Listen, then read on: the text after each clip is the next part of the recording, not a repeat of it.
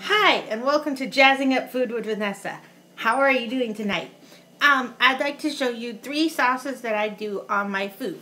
Now tonight I'm having fish sticks and I'm having french fries. So with my french fries, I decided to make a spicy ketchup, which is ketchup and sriracha mixed together.